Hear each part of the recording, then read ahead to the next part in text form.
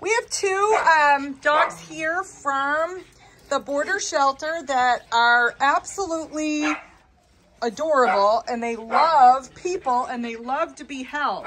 So the little pug mix is Pancake. She's about 16 or 17 pounds.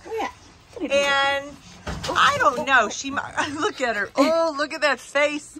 She's got the cutest little mouth. Hi there, Pancake.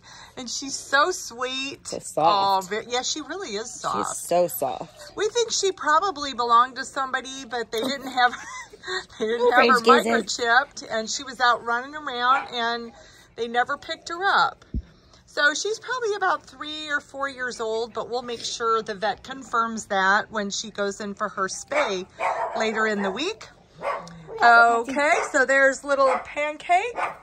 And then we have Miss Patsy, and Patsy came in severely underweight, and she also had a bunch of ticks on her, and so she's still healing from that, some scabbing on her skin. Yeah. Yes. I think she was a street dog, where Pancake, I believe, probably belonged to somebody and lived in a house. I don't think little Patsy did. No. No, Patsy.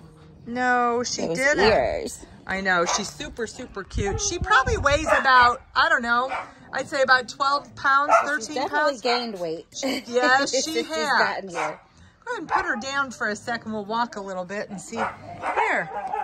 Yeah, she's probably about, I'm going to say 12 or 13 pounds now. She just wants you to hold her, Brenda. I think both of them would be good. Oh, look at her holding Brenda. Oh my gosh. See, you know, you usually can tell the ones that live down the street. Oh, bless you. And I really do think Patsy did. I think Pancake was in somebody's house. Yes, girls. Poor little Patsy. Hey, girls, come on. I'm gonna end up stepping on you, Patsy. She just wants you to hold her. And Pancake says, well, I do too, but I'm just not as demanding about it. Right, Pancake? What are you two doing? Look at her little face. So, so cute.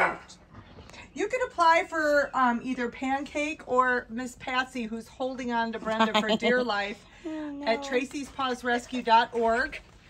And both of these dogs, I think, would be wonderful additions to just about any family setting, especially if you invested in, a puppy class, like a Training 101 class.